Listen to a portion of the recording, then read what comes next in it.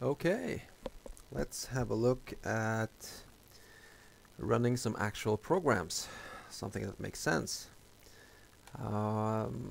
So far we've only, tested a few things. We have tested UAE, which runs on the JavaScript. The first test was a bit, colorless. I think I had 4 colors or 8 colors or something like that. I still haven't had a chance to set up Picasso, but we will have to live with that. Anyways, what you're seeing is probably one of my favorite software packages of all time, which is BlitzBasic. And this is, of course, ancient compared to today's standard. But it works, and that's that's the amazing part here. I mean, when I woke up this morning, I didn't really think that by the end of the day I would be sitting in my JavaScript-based Amiga desktop running BlitzBasic, and but it really does work. So I had to set a few assigns, which was 100 years since I've been doing, but okay, we got it going. So let's compile and run this thing, and there we go. I don't know how long it is since I've seen this stuff. I mean, 20 years or something, maybe. I have no idea, but it works. So this is actually then a demo running in UAE, a true emulation of the Amiga in JavaScript. And let's see if we can get something a bit more modern going. Start a codef demo.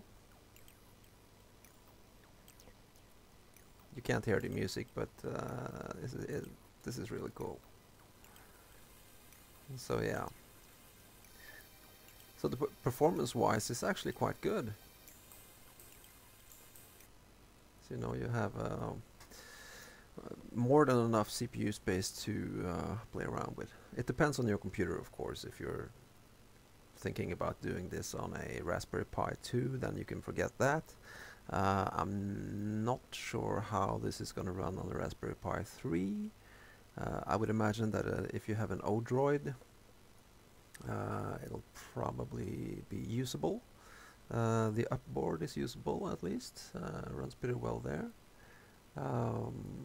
And a normal desktop PC, even an older desktop PC, will of course chew through this like nothing.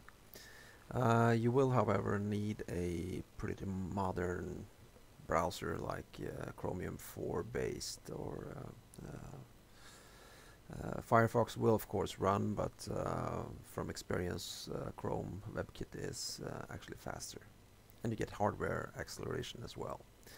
So yeah, but this is I can't believe it's actually working in the desktop like this.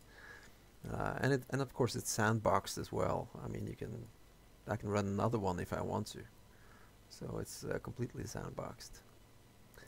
Now this is running off a hard disk image, so it's actually eating up around 100 megabytes just for the hard disk image, and then all the other stuff comes afterwards. But if you set up a couple of floppy disks, one with the compiler and everything, then you can easily work on with this. So yeah, that's enough Amiga emulation for today, I think. Okay, bye.